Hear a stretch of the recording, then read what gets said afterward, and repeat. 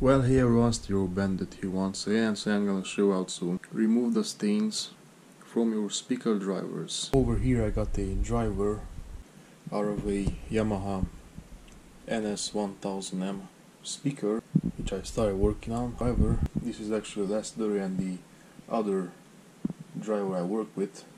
This is how it looked like. And this is the result, as you can no doubt see.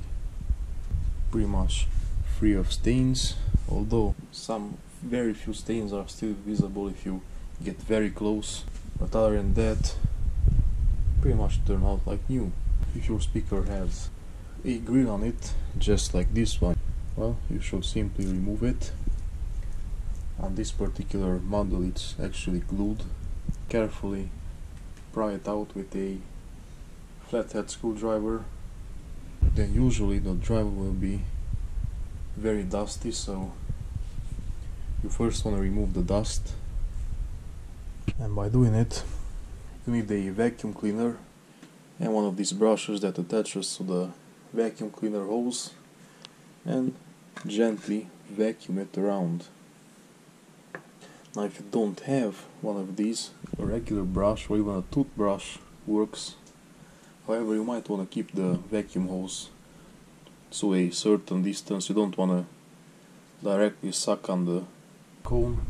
And once you're done vacuuming it, simply use a paper towel and some acetone. If you happen to have a paper cone, like most speakers should have. Why acetone? Well, I've tried several different chemicals, and actually acetone is the best, because not only does it remove dirt very well, it also evaporates fast, and that's what you actually want on paper cones. However, if you don't have a paper cone, you might not want to use acetone because it's pretty hard on plastic and other materials.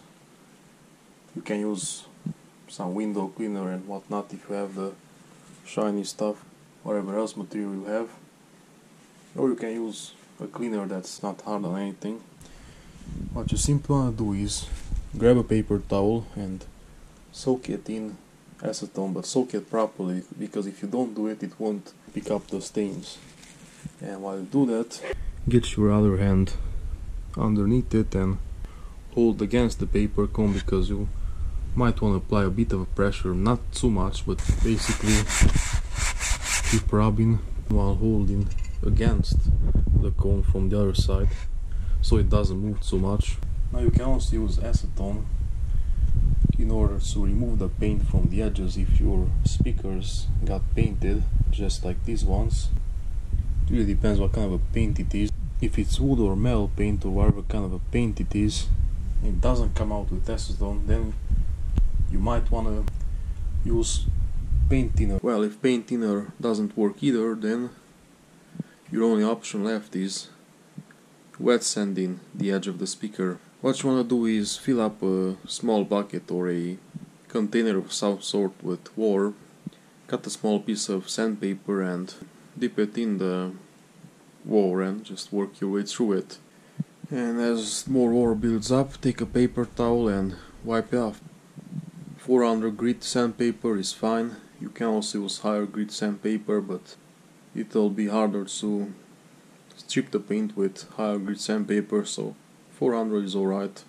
Be careful though not to spill any water on the paper cone itself, because unlike acetone it will take quite a while to evaporate, and too much water may damage the cones. This video is mainly focused on paper cones, because most speakers do have paper cones, but if you have plastic cones or whatever other material, as I said earlier, you can use window cleaner or dish soap mixed in warm water. Be careful with the acetone if you have rubber surround on the cone.